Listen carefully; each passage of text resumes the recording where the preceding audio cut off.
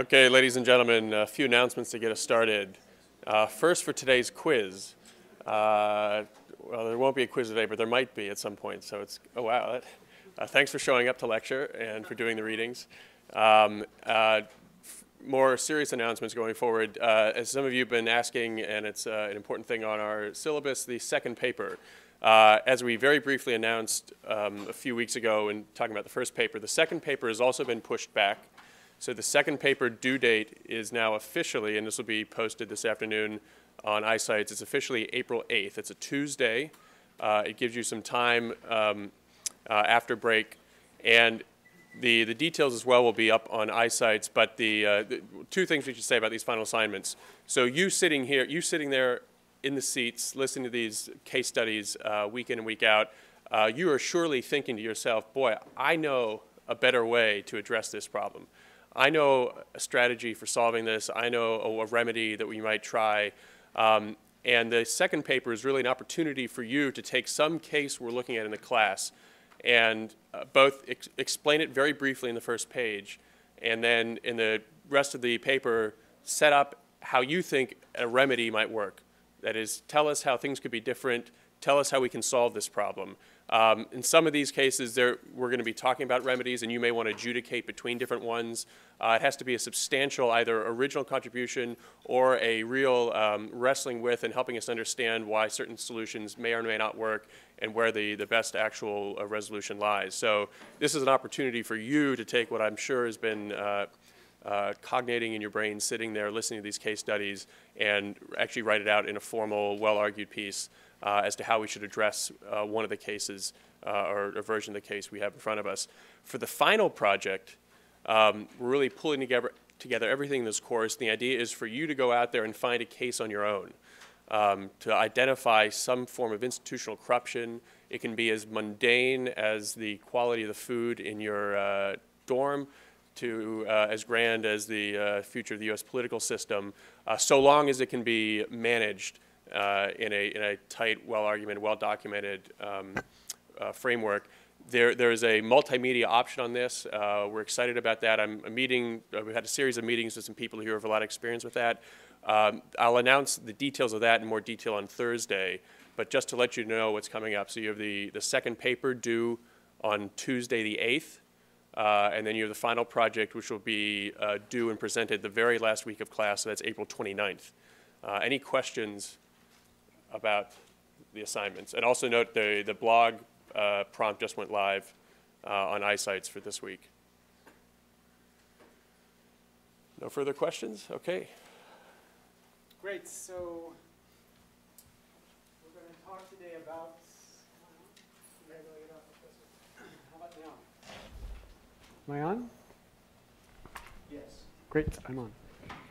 So today we're going to talk about this incredibly complicated story of the regulation and deregulation and crash on Wall Street. But I want to start by understanding, are there any like billionaire traders who made their money on Wall Street and then came to Harvard or something like that? Anybody spend time on Wall Street? Are there any experts I can rely on? So I can basically say anything and nobody's going to know whether it's true or not. Okay, so this is an incredibly important story understood by about 12 people in the world. And so now we're going to multiply that significantly today. And after today, then the world will understand this story. But I want to set it up in a certain way by introducing or maybe reminding you of a very important event that happened on February 19th, 2009. Anybody know what that date is?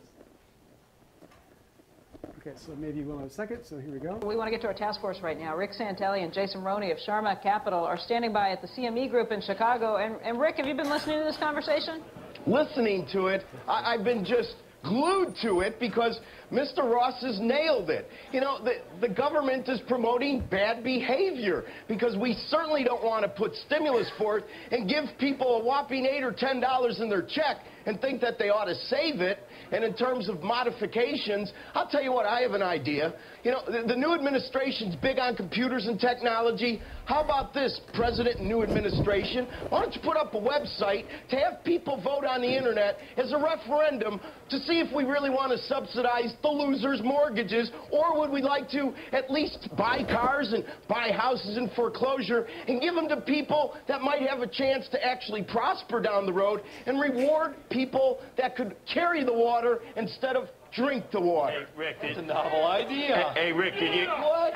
You thought of that? Yeah, they're like putty in your hands. Did you hear? No, they're not, Joe. They're not like putty in our hands. This is America. How many of you people want to pay for your neighbor's mortgage that has an extra bathroom and can't pay their bills? Raise their hand. How about we all...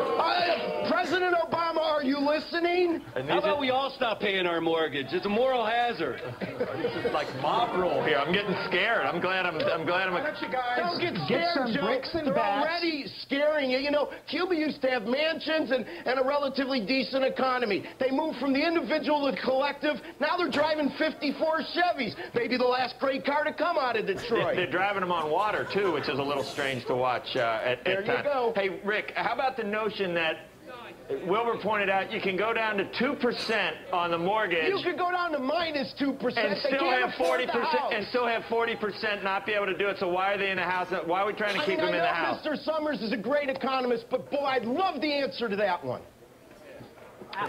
Jason, You get people fired up. Jason, you want We're to? thinking of having a Chicago Tea Party in July. All you capitalists that want to show up to Lake Michigan, I'm going to start organizing. So that was it. That was the birth of the Tea Party. That event began to crystallize a whole bunch of people who were frustrated and angry at what they saw as this collapse that then was bailed out by a Republican administration, and the new administration came in and they were embracing a whole bunch of other bailout money to make it so that the industry could get through this contagious collapse, by which I mean if they didn't survive that, they would bring down the whole economy. So I want you to just think a little bit about the rhetoric here. Do we want to bail out the losers? Bail out the losers. As we map the path to this collapse. And I want to think about that in a particular way. Throughout the story we're going to walk through here, you're going to be searching for a certain kind of gap. You're going to be searching for the gap between the public and private incentives. So an entity or an individual will have certain private incentives, and the question you're asking yourself is, what if they act on that private incentives? Is that consistent with the public's good as well?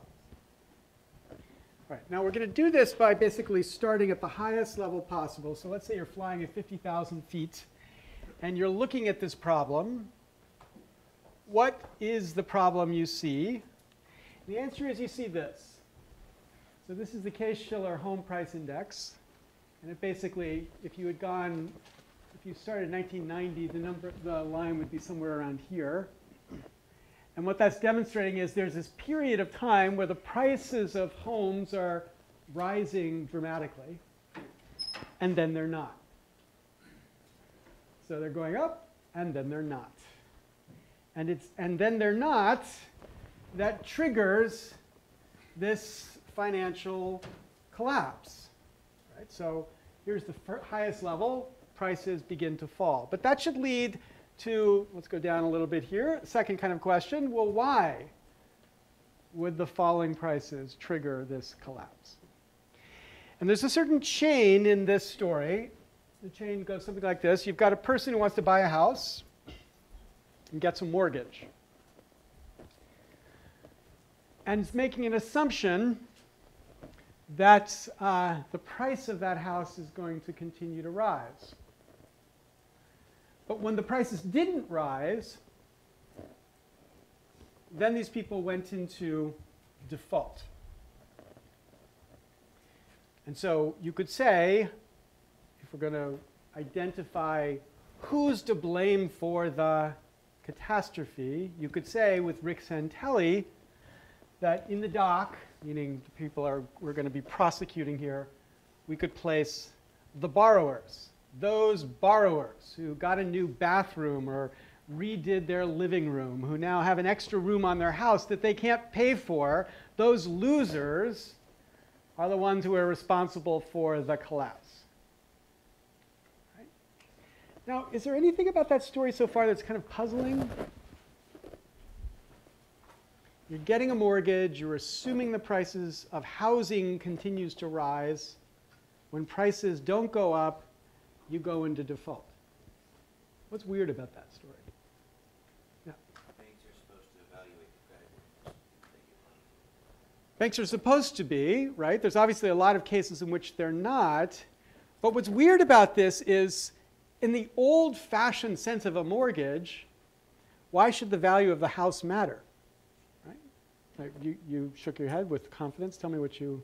I mean, the price of the house, I don't think it should matter really what you're paying. Right. The ordinary mortgage was something you get a 30-year mortgage.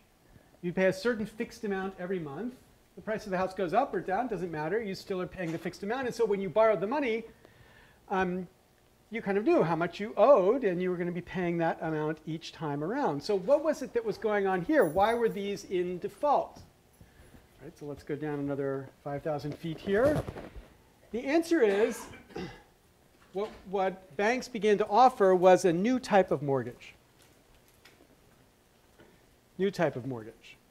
So a floating interest rate mortgage or a teaser mortgage or something began to be known as a liar loan. So the floating rate interest mortgage would be, okay, you're paying a certain amount, but that can go up or down depending on what the interest rates do. So you're not sure exactly how much you're going to pay, and if interest rates go up, then you might be paying more and you might not be able to afford it. But interest rates didn't go up dramatically in this period, so that's really not what happened. More important were these teaser rate mortgages. So a teaser rate mortgage was, okay, you're going to pay 0% for 2 years, and then you're going to pay 10%. And people would take it out for 2 years, and then they would have to pay 10%. Or the liar mortgages were mortgages where you didn't have to provide any evidence that you had any money or you had a job. You didn't have to do it. You just had to say, yes, I can pay this back, and they loaned you $500,000. And obviously, a lot of those people who borrowed under those circumstances couldn't pay it back. And so therefore, their mortgages went bad. But these still beg this important question: why were individuals being so risky in this marketplace? Like, why would you put yourself in a place where you're going to have 0% interest for 2 years and then pay 10%? Yeah. Because you assume that if your house value is going up that much, that it's like a safe bet. Right. Okay, there are two things that are going on. The first thing is these offers were incredibly complex. These were all happening, beginning in the 1990s. And I remember, I teach contract law at the law school. So I remember getting one of these and thinking, oh, this would be fun. I'll study this offer for a special kind of mortgage, and then we'll teach it in my contract law class. So I sat down with this offer, and I literally spent 2 hours trying to understand what was being offered to me. Now, it might be that contracts professors at the Harvard Law School are stupid people, might be, but I could not begin to understand what was being offered. I didn't understand how this was working. I think, I would assert that literally what was being said to me was meaningless. And so the assumption would be that there were many people out there who would take these loans, and they would not know what exactly they were getting into. That's number one, complexity. But number two, incredible optimism by the consumers that their house prices would continue to rise. So what that optimism translates into is, when my teaser rate expires, I'll just call up my mortgage broker, my buddy. You know, he comes to my house. He says, look, let me give you a new mortgage. So we'll call him up. We'll have another drink. He'll give me a new mortgage. So I'll get another 2 years at 0% and 10%. This is just the way things will be. And I'll have this perpetual cycle of great mortgage rates. And all of that makes perfect sense until, remember the Case-Shiller curve, until housing prices begin to fall. And all of a sudden, you don't have a way out. So Rick Santelli would say, those stupid borrowers, they thought the prices were going up forever, but they were wrong, those idiots. And so therefore, they are to blame. But what's puzzling about that argument here?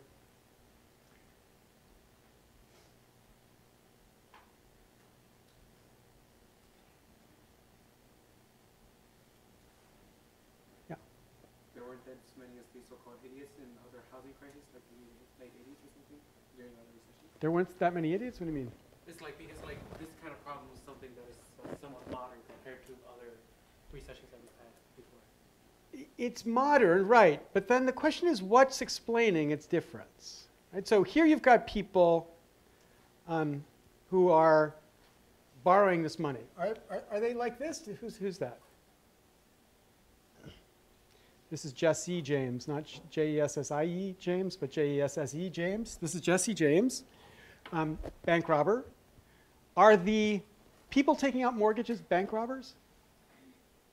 No, they're not stealing the money, right? What they are doing is borrowing the money. So give me a sense about what the nature of a loan transaction looks like. On the one side, you've got people borrowing. What about on the other side? Lending, okay. People who are borrowing and people are lending. So if the borrower is, quote, stupid, because the borrower is assuming prices are going up, what would you say about the lender? Just as stupid too, right? The lender and the borrower are both making this assumption that the prices are going to continue to go up. The lender and the borrower are going to make this assumption, and then it turns out it's no longer true, and so the borrower can't pay, and the lender doesn't get its money back. But the first point to recognize is, well, now, is it really the borrower's fault, or exclusively the borrower's fault?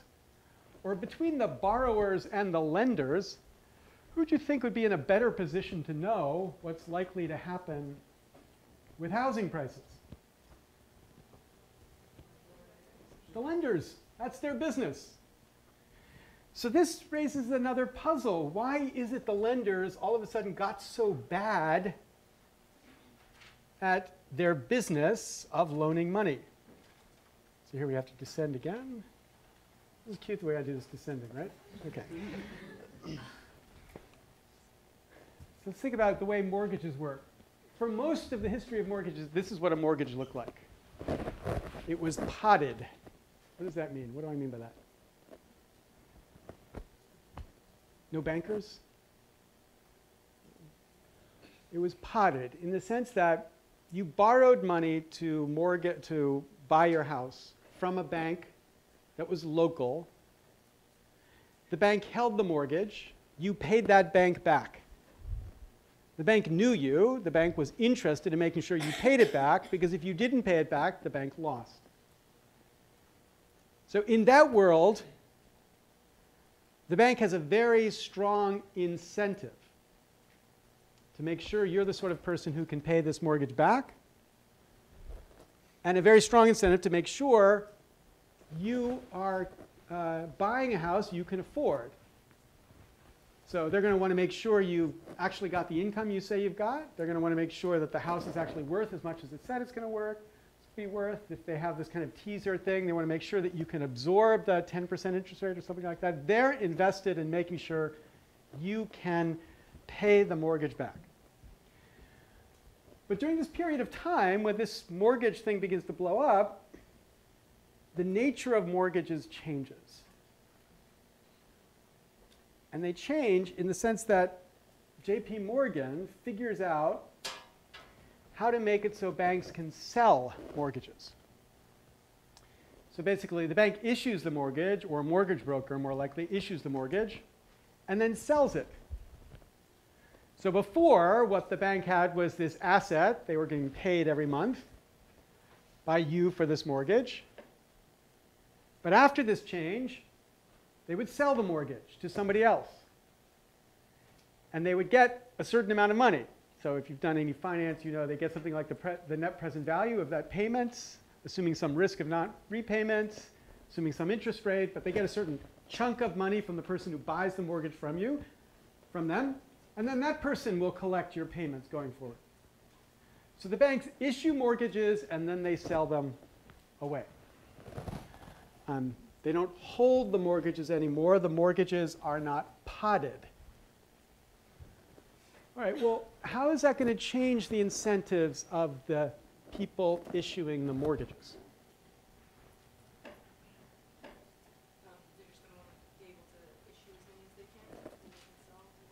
They're going to issue as many as they can. The money they make is from the transaction of issuing.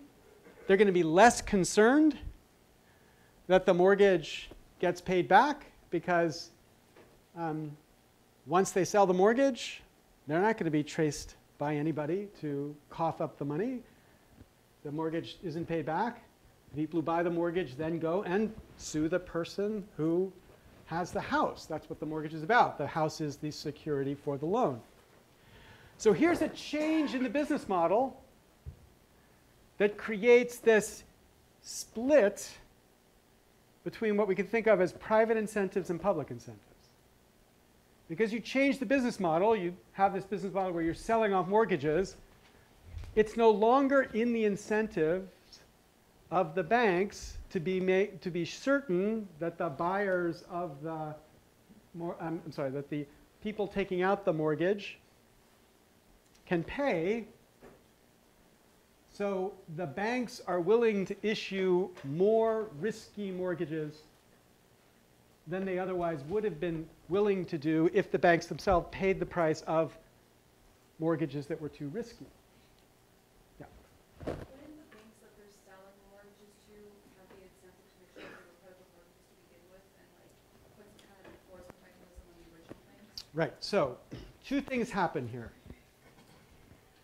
The first thing that happens is nobody is thinking through the way in which the incentives are changing. So initially,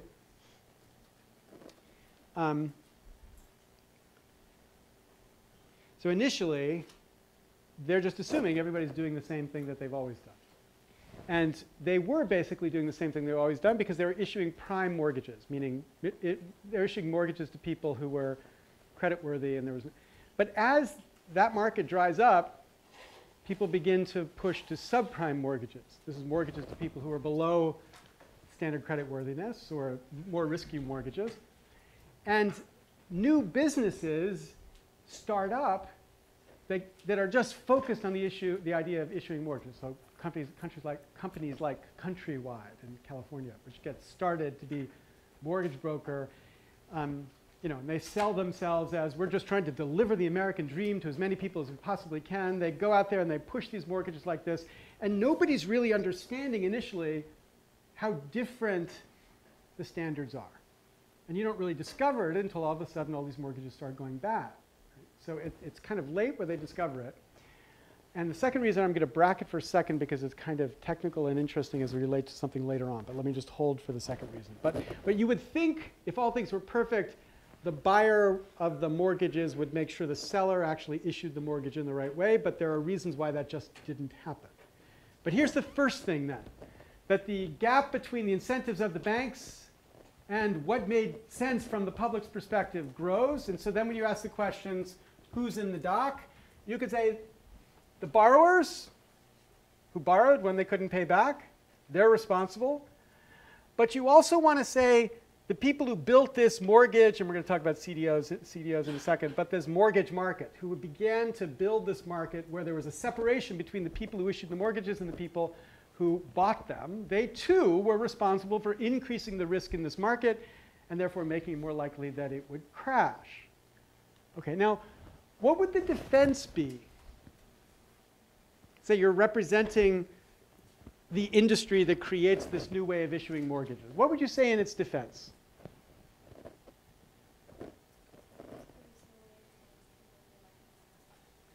banks were just as dumb as the borrowers.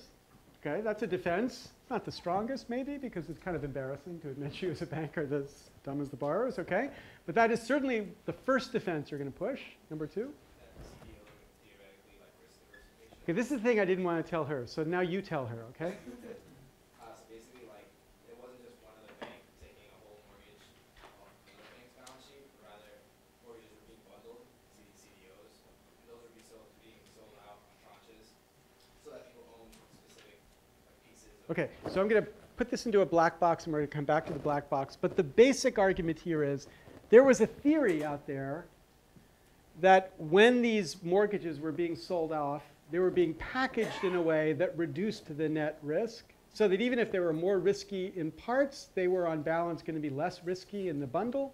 So it wasn't actually making the world a more risky place.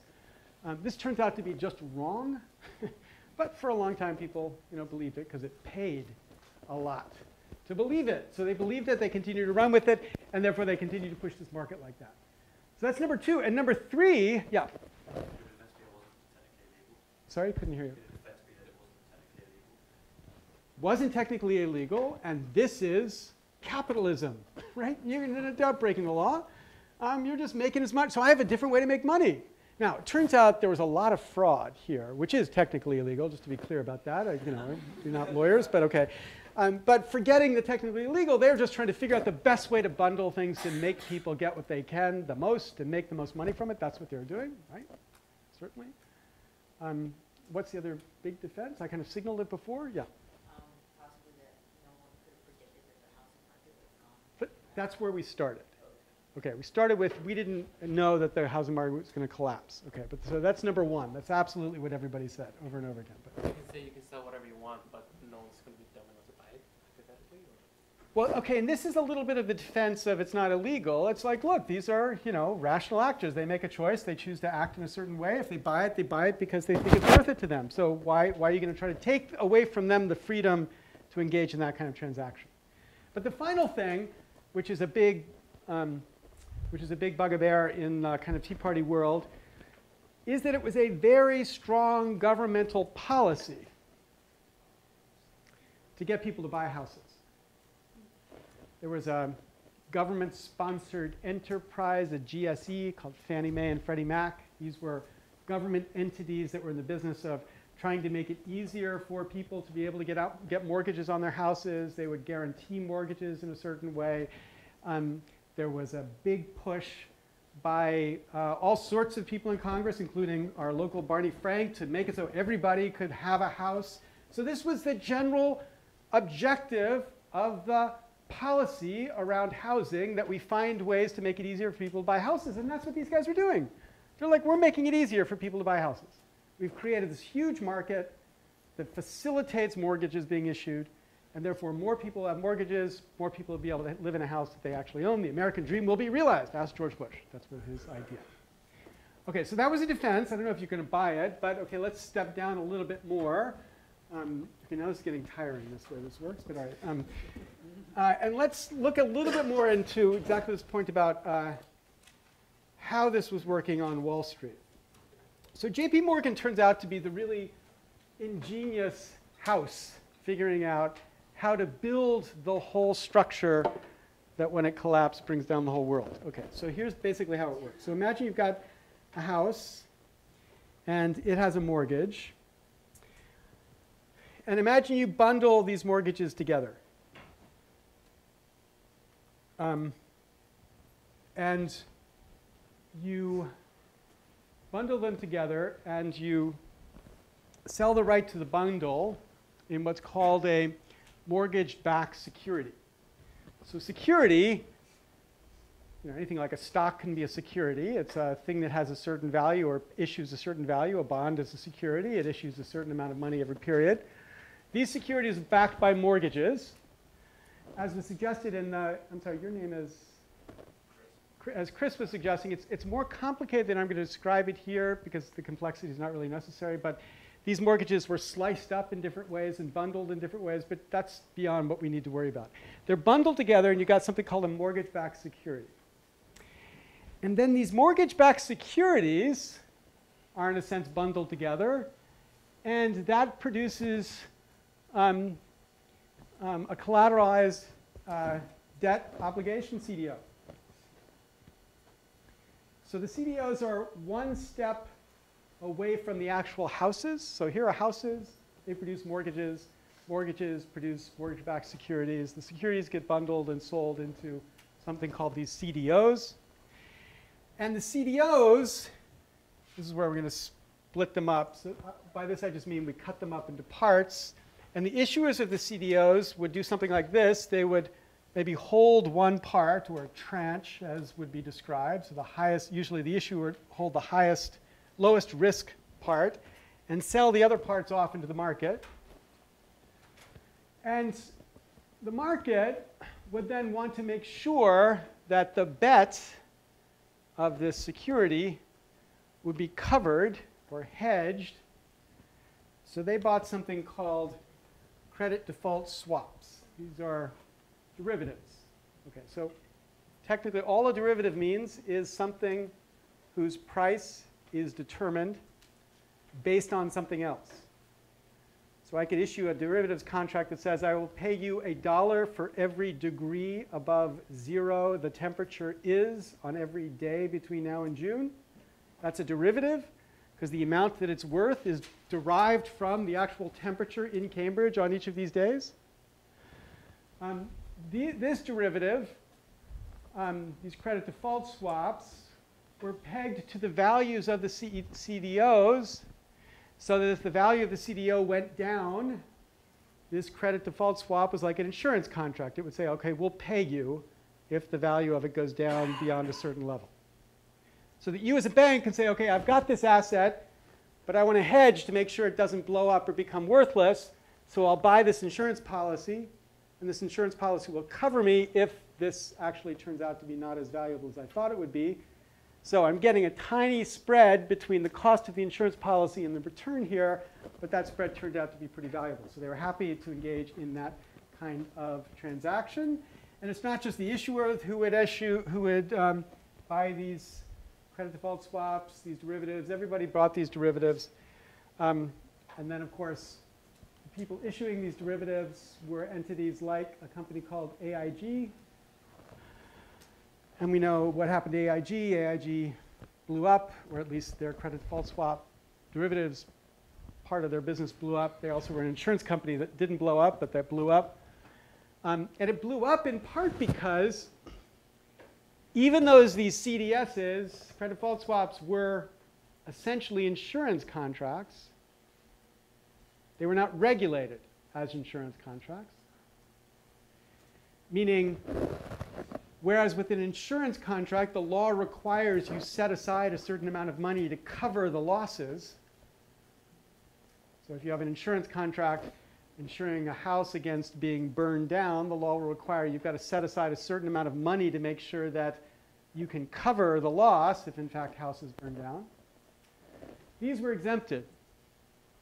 So AIG was not putting aside anything more than a couple $100 million to cover billions and billions in these credit default swaps.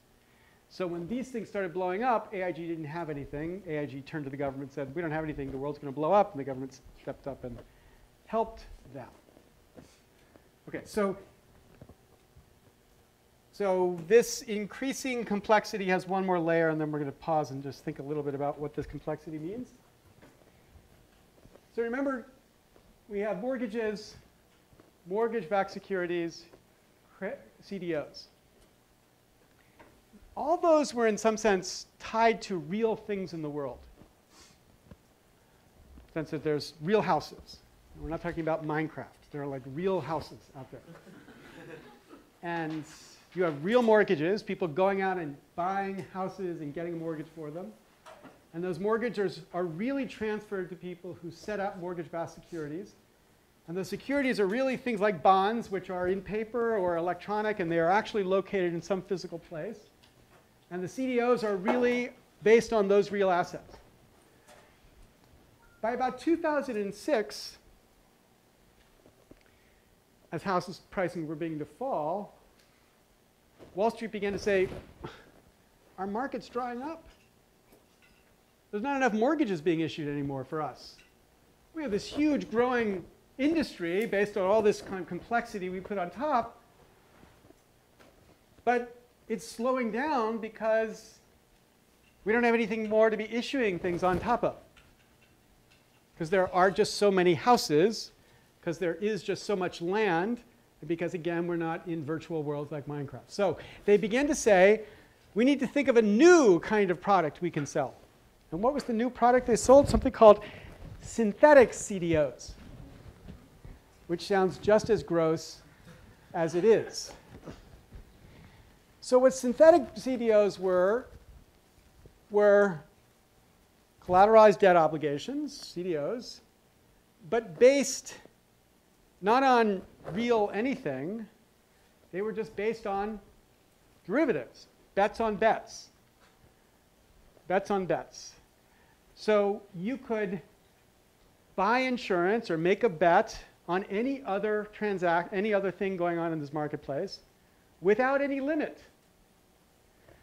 So the synthetic CDO market became another market people were buying on top of the underlying securities CDO market they were buying. So people were buying and buying and buying and selling and selling and selling. The transaction got more and more explosive, and people are making huge amounts and eventually will lose huge amounts as they are on the right or the wrong side of those bets. It's a huge gambling market. It is literally gambling. I mean, it's literally bets. Okay. Now, here's the puzzle to it. There are two puzzles to it. One is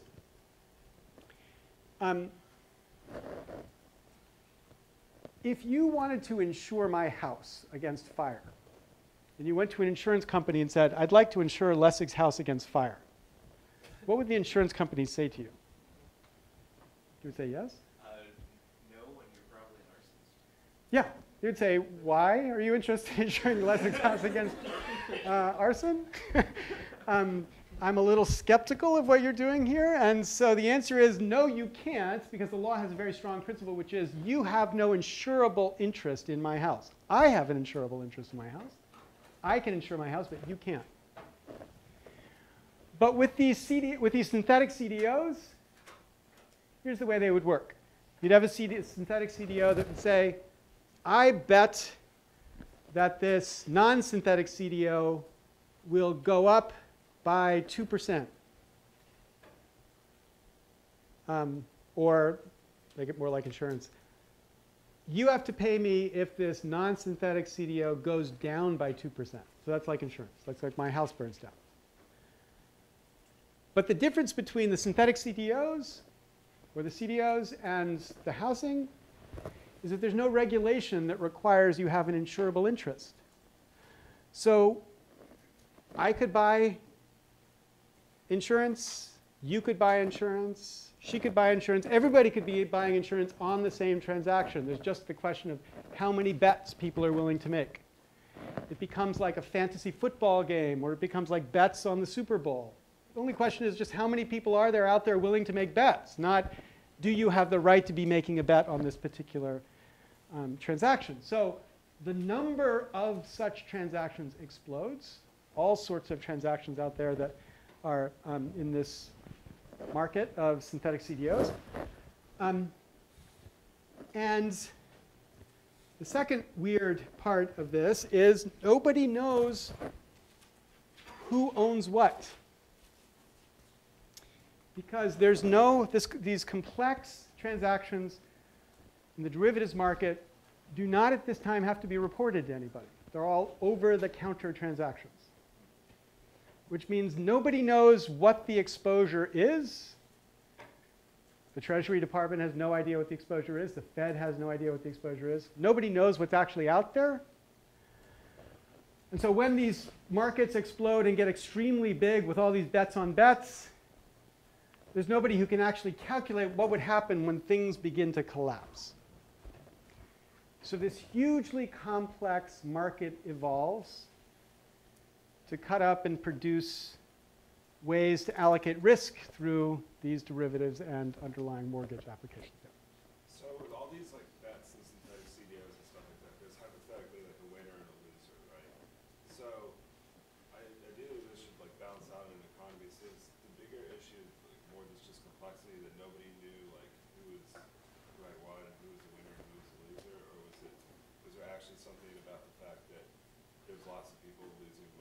well as winning money that made these synthetic CDOs like a harmful thing? Well, the critical problem was there were certain people that began to be accumulators of this risk.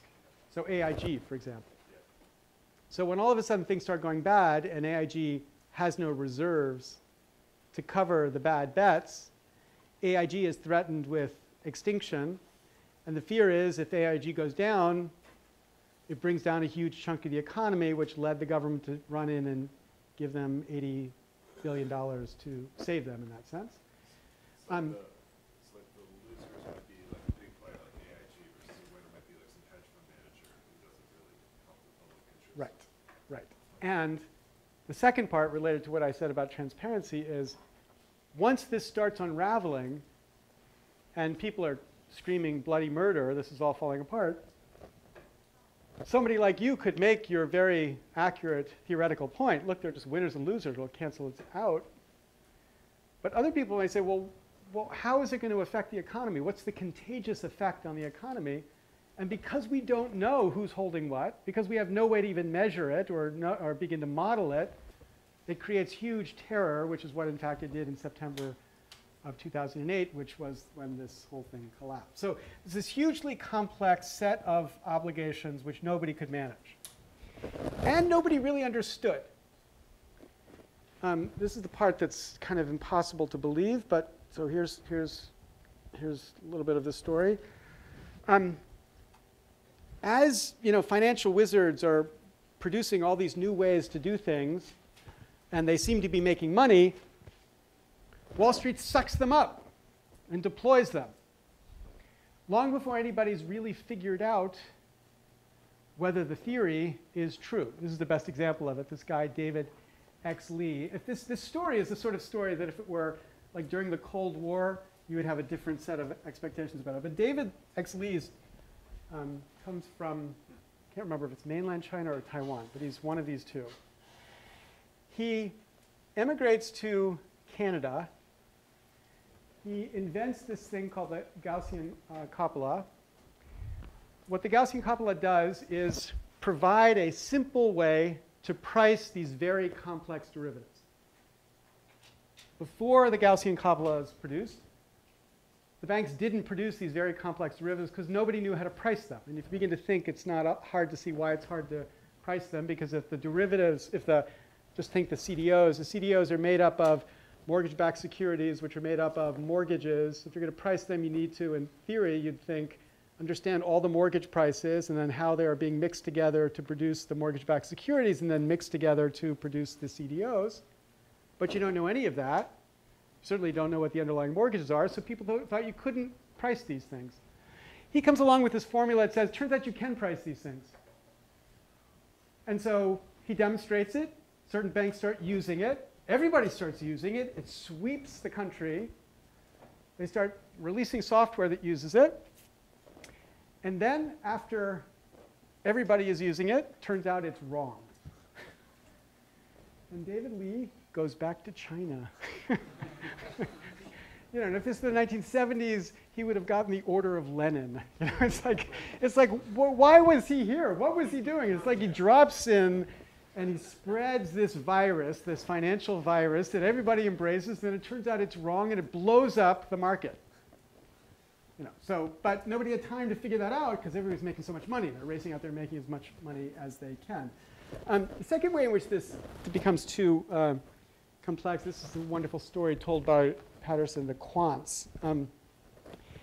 There's this story about the Great Crash. Goes something like this. It's actually George Bush who's responsible for the Great Crash. And the reason for that is he shuts down an accelerator project, a particle accelerator project in Texas. Shuts it down. And all the genius mathematicians who were going to work on that no longer have a job. So they go to Wall Street. And they start using their genius physics, mathematics, working on financial problems rather than working on problems of particle acceleration. Now, they don't know squat about mortgages or about supply and demand or anything. They don't think about it from the perspective of what's the thing we're modeling, what's the real thing they're modeling. They think about it from the perspective of these are numbers, these are patterns, these are relationships, these are probabilities. That's what we deal with. We deal with particle accelerators. So we can do that stuff. And as you think about going from mortgages to mortgage-backed securities to CDOs to synthetics, further and further away from anything real, it's not implausible that you no longer have to understand anything about the underlying stuff. You just have to understand things about the things on the surface. So they begin modeling and building these hugely complex systems without any understanding of the underlying economy. And worse, their managers don't understand what they're doing. The managers can't begin. Remember, I made that really terrible slander on Wall Street people from the 1970s? The guys who got C's in the days when there were C's in Harvard and were just decent kind of frat boy guys. Well, all of a sudden they're running these, they're supposed to be supervisors for these geniuses. And they don't know what they're doing. All they know is what they're doing is producing lots of money. It's like they open up the door and money is being printed in those offices. So they just shut the door and say, I don't want to know what's going on here, and let them go. And they race. And there's a kind of dynamic which kind of suggests to me this, you think about the way it works. We have this development called computers. And this is an old computer, but I mean this really, because when these old computers get introduced onto Wall Street, all of a sudden you can do things you couldn't do before. And very quickly, when you get into the quant days, you're doing things that are wildly beyond what anybody has the capacity to understand. And it evokes this old film. Does anybody ever see this?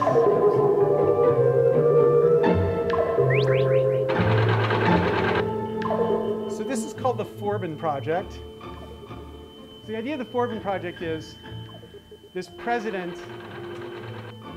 scientist, Forbin, develops this computer, this really genius computer.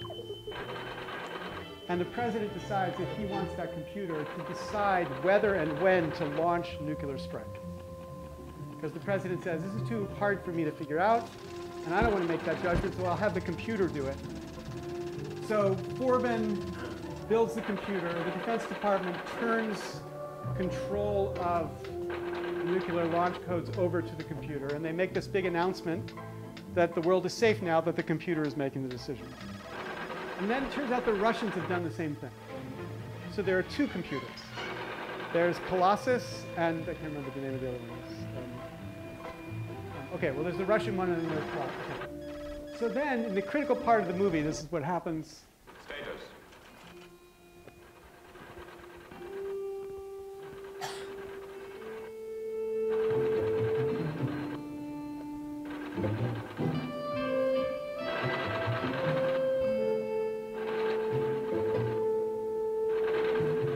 These two computers discover they exist. Each of them learns the other one's there.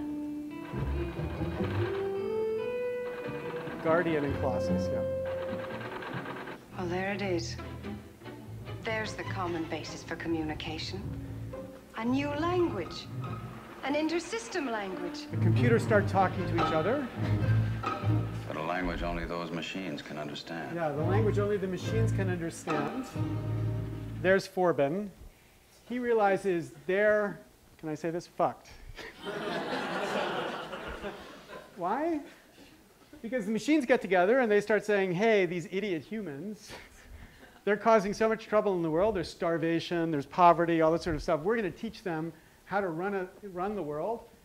And the computers tell the humans that they work for the computers, and they start dropping bombs to sort of discipline the humans into behaving right. But the point of the metaphor is, they turn these decisions over to the computers. They no longer understand or can control the computers, and the computers eventually bring them down. Well, that's kind of the story of what happened with the quants on Wall Street. We turned all this over to the computers, didn't really understand how to manage what the computers were doing. The computers went out of control, and they brought the economy down. Right? And the temptation at every stage is obvious. The president's just trying to make a safer world by handing it over to the computer. But the net result of this is we build systems we can't control. So this is the Wall Street in the dock. You say, okay, who's responsible? Rick Santelli?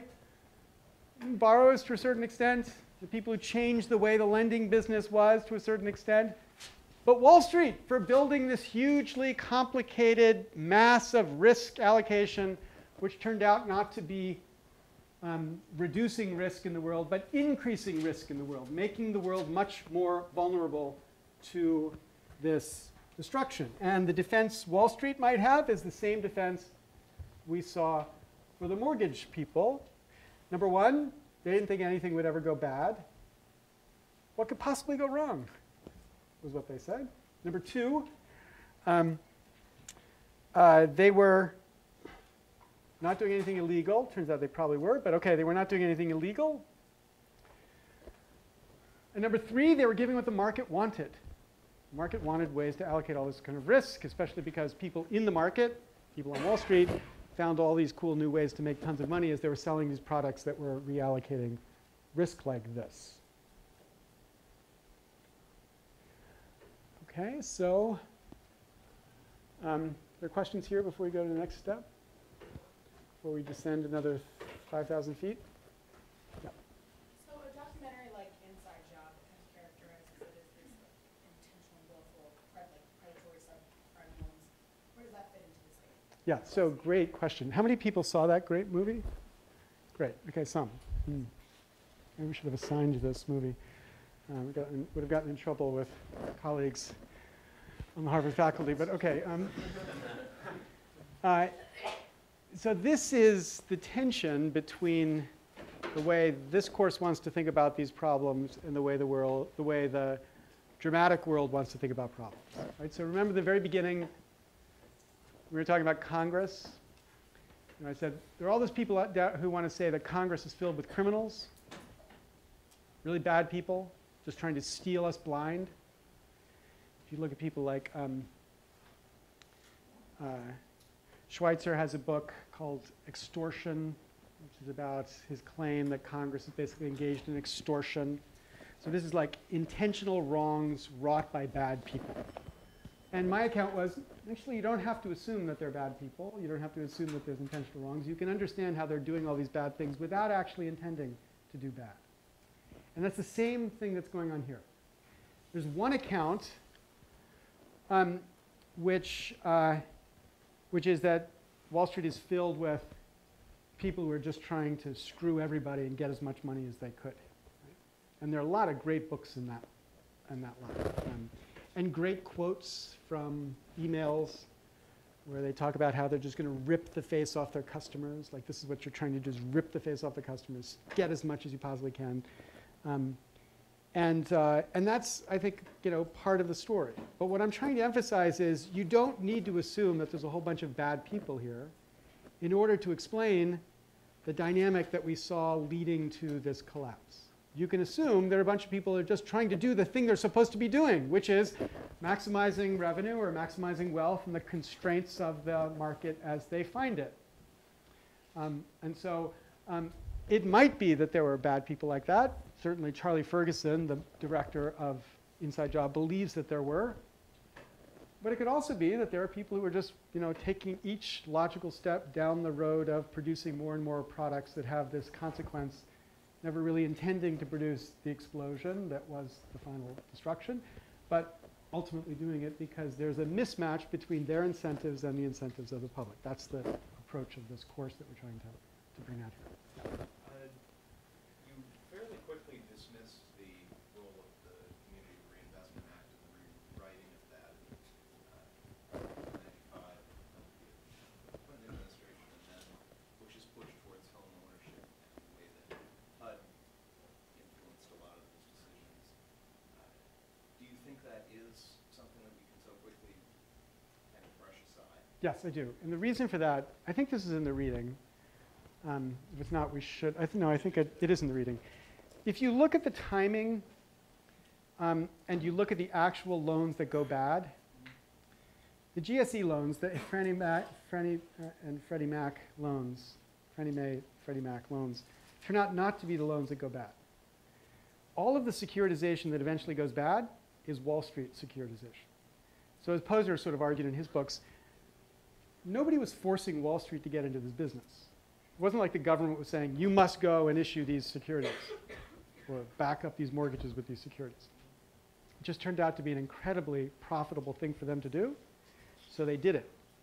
And those turned out to be the securities which were the high failure securities. So the claim is, if Wall Street hadn't done that, Fannie and Freddie were already backing away from from the big chunk of the risky mortgages here. And there's a scenario where nothing would have ever blown up, even though there was this big role they were playing in trying to expand the mortgage horizon. But for my purposes, even if that's wrong, it's not going to matter to the ultimate punchline, because why are they in that position? Well, we'll see why that's connected in a minute. But okay. You had your hand up back here? Yeah. Possibly a stupid question, but how was this business so profitable if the selling of, say, credit default swaps is, in some sense, a zero-sum game? Not quite a zero-sum game, because you're paying something for the insurance, but the insurance is not sucking up the full value of the trade. And the reason it's not sucking up the full value is the expectation of those that were selling the insurance, goes back to the claim that was being made before, was that this securitization was actually reducing the risk of the underlying assets. So if you believe that by carving it up and creating this portfolio of risk as opposed to individual risk, you are actually reducing risk, then you could buy insurance more cheaply on the aggregate than you could on the individual. So that means there would be some spread that you would be getting and actually making money. So that turned out to be why it was. There's another chunk of this reason, which is the derivatives market is a cartel. It's not an open competitive market. There were basically just a couple people who were allowed to play in it. And it was so complicated that the people they were selling derivatives to didn't know enough to be able to evaluate whether the prices are fair. So they were able to get, this is the passages that you can point to in like Frank Partnoy's books, passages about ripping the faces off our clients. The people who were actually in that business sort of knew that they could take advantage of their clients and charge them things that were not actually related to the underlying risk, because the clients had no way to evaluate. I mean, how could you evaluate when it was all this complexity? So that created, again, a very high spread, which they then could minimize they thought they could minimize a certain amount of the risk by selling or buying the CD credit default swaps against that exposure. Yeah. On the CDOs, you mentioned that the banks held one portion of it. Was that the highest risk or the lowest risk? Lowest risk. Yeah. Lowest risk. And then it turned out that was, well, for the reason we're going to get to in a second, it turned out it was much more risky than they thought it was. Yeah. Was there a regulatory change that made it possible? Yeah, we're going to hold this. We're going to hold this. Hold this for a second. Okay, more questions before we go on? Great question. That's the ultimate punchline. All right, so the next stage, we descend to the darkness of credit rating agencies. So credit rating agencies are famously powerful. Thomas Friedman in 1996 writes, "There are two superpowers in the world today. There's the United States and there's Moody's Bond Rating Service. The United States can destroy you by dropping bombs, and Moody's can destroy you by downgrading your bonds. And believe me, it's not clear sometimes who's more powerful. Because, of course, if the United States drops a bomb on you, there's a lot of trouble the United States is going to face. But if Moody's downgrades you, it could be just as destructive, but nobody's going to come and punish Moody's for downgrading you. Right? So this is a very important point about the regulatory power of this market actor. But as the Financial Crisis Inquiry Commission says, and we went through some of these slides in the second lecture we did, the failures of the credit rating agencies were essential cogs in the wheel of financial destruction. And you should understand this a little bit more now. That's because of a change in business model. So what was the business model of credit rating agencies originally?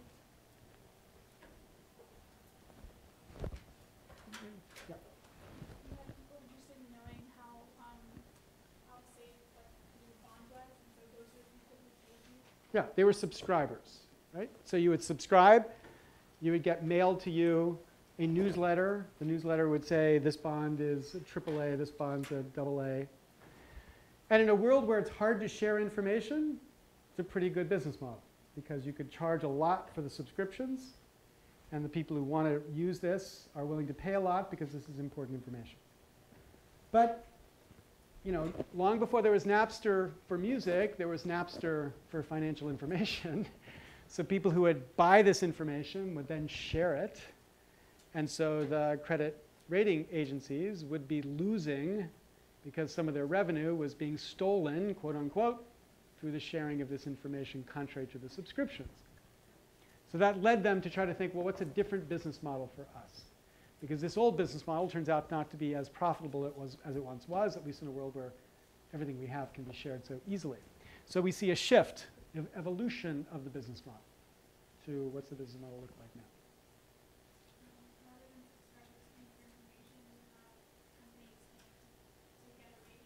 Right, so now you've got a world where the people who want to issue the bonds go out to the rating agency and they say, we'd like you to rate this bond. And the rating agency says, okay, here's what we will charge, but we will only charge it if we rate the bond. And they say, okay, well, what are you going to rate it at? And they say, AA. And the person issuing the bond says, no, we want AAA. And so they say, we'll go someplace else. Because it turns out there's not just one rating agency. There are three main rating agencies. 3 or 4, I can't remember. 3 main rating agencies. And these rating agencies have their status as quasi-regulators because the regulators decided they needed some market-based measure of the worth of a security.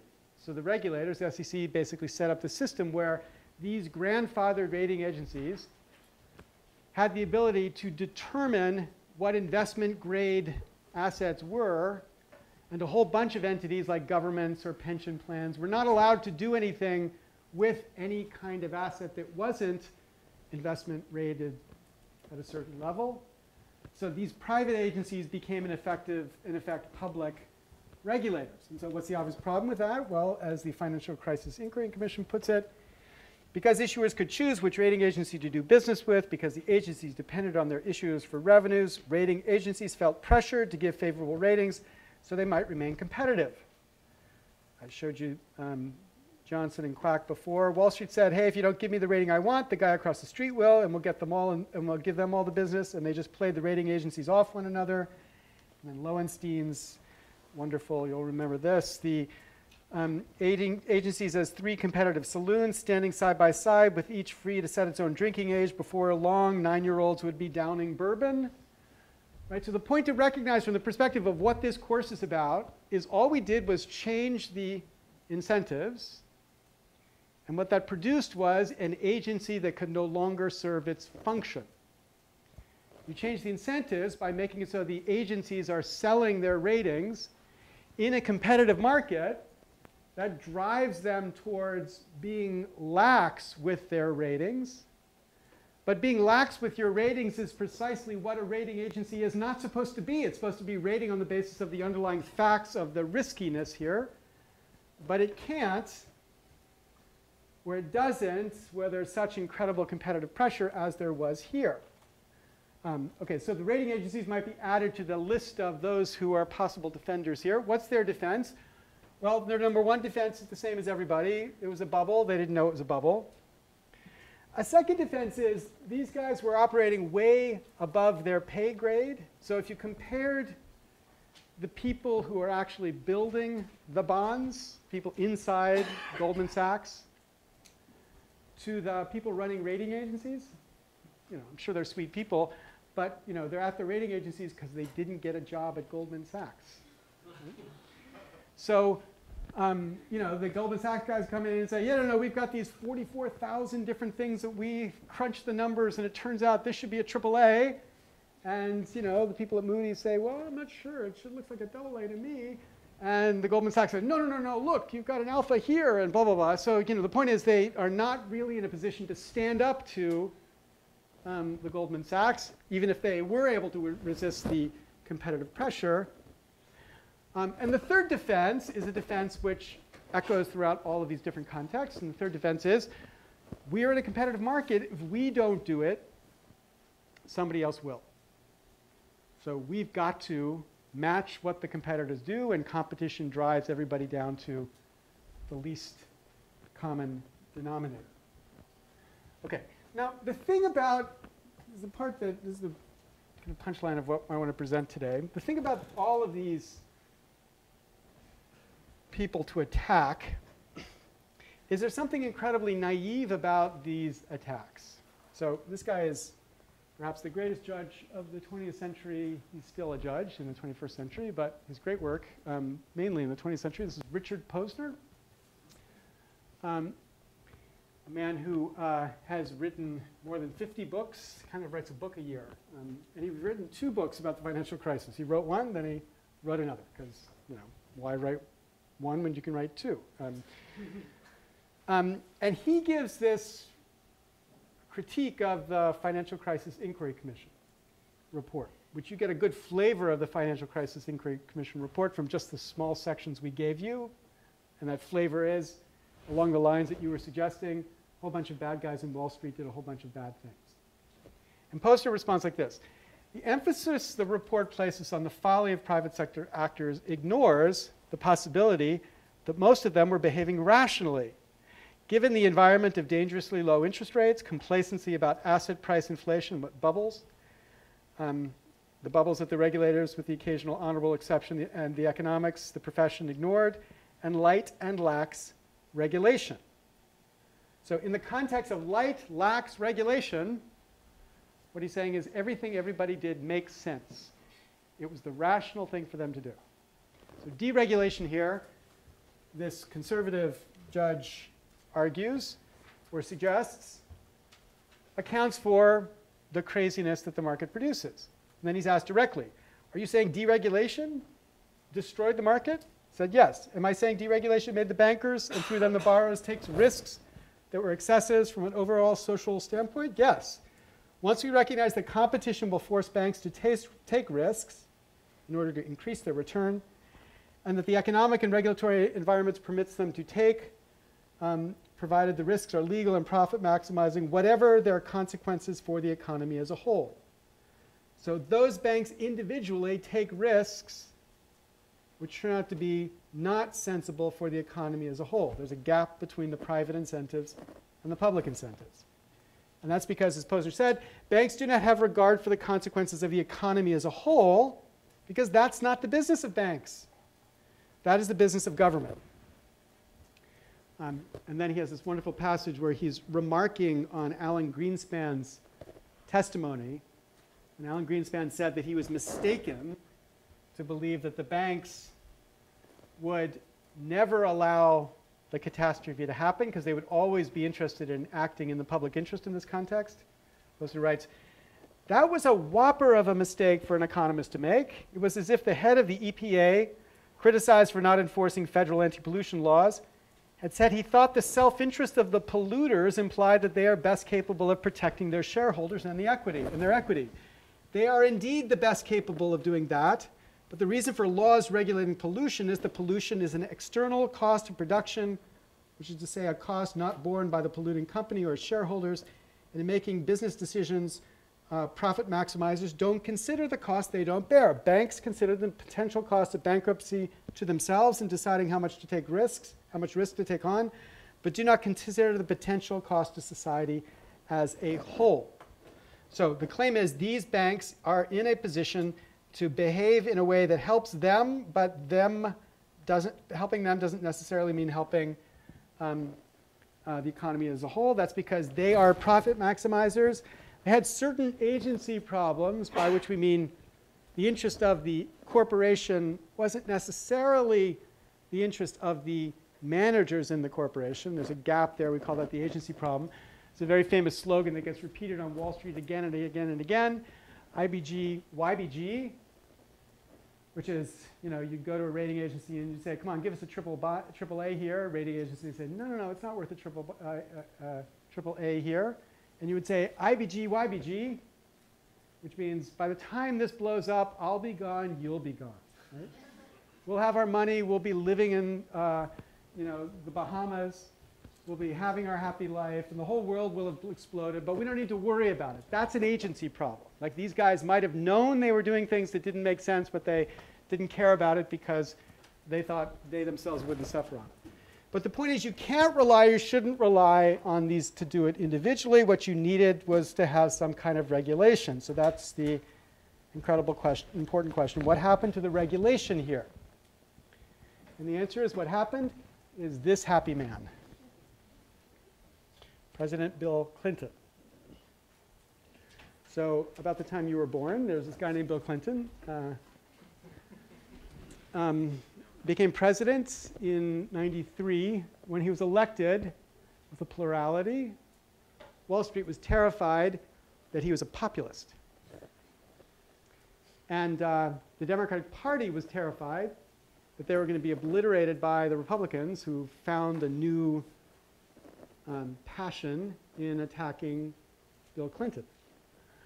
So Clinton decided it was incredibly important to signal to Wall Street that he could be as pro-Wall Street as the Republicans.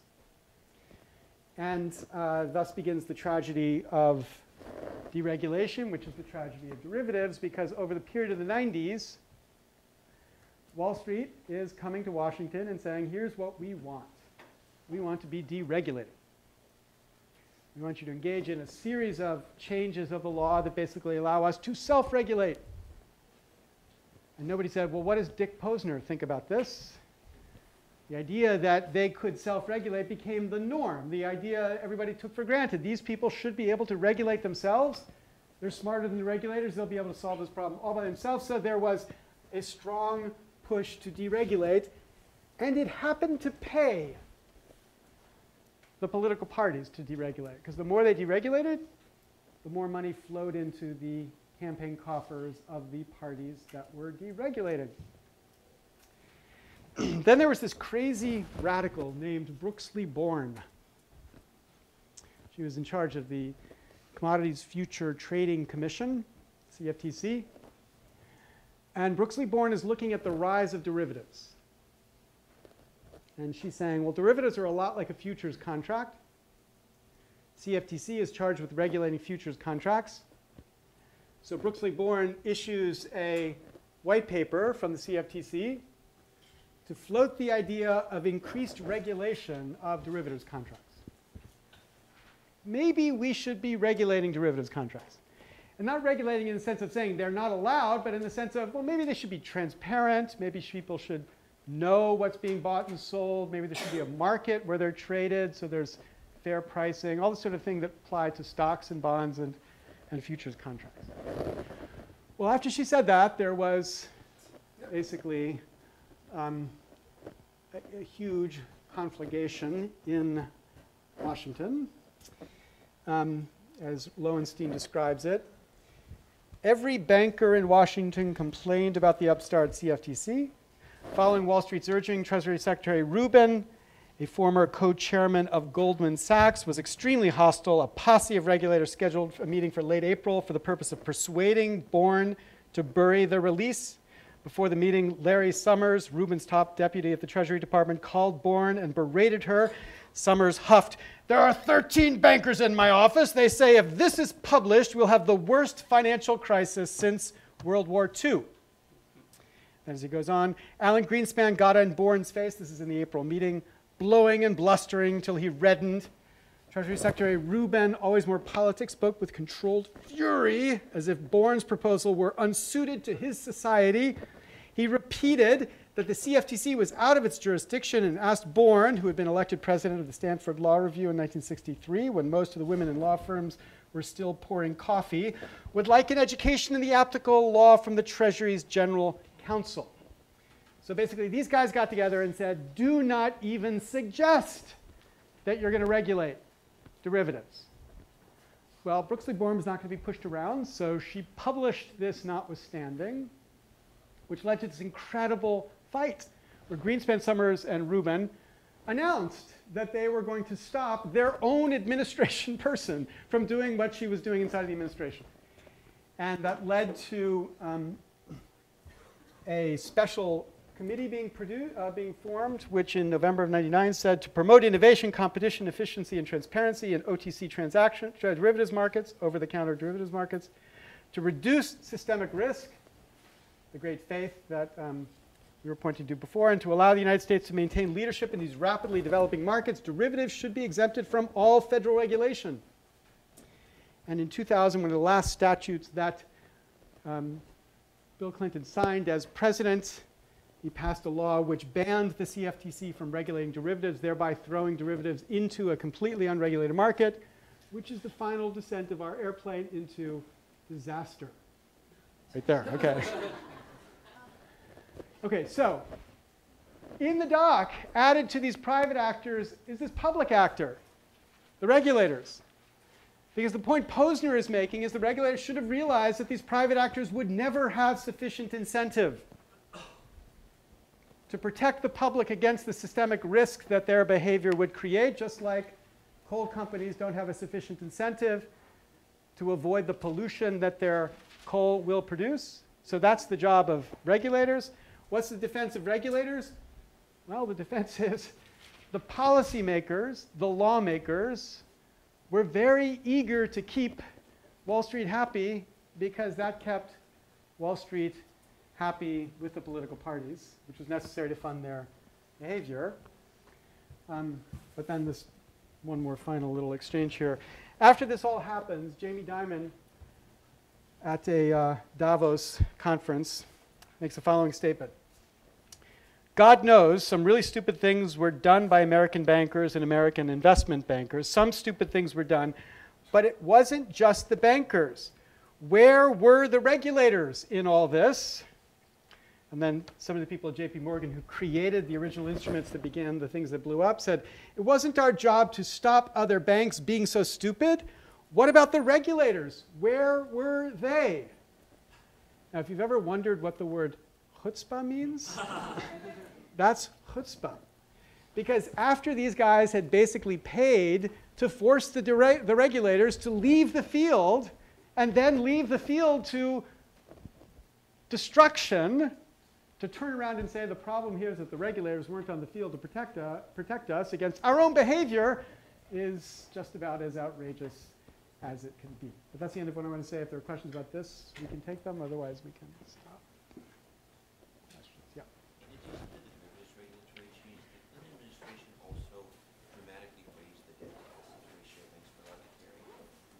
Yes. So there's a series of SEC changes, all under the theory that the banks are in the best position to know what they should do, and that's what they did. Any other questions? Yes, sir.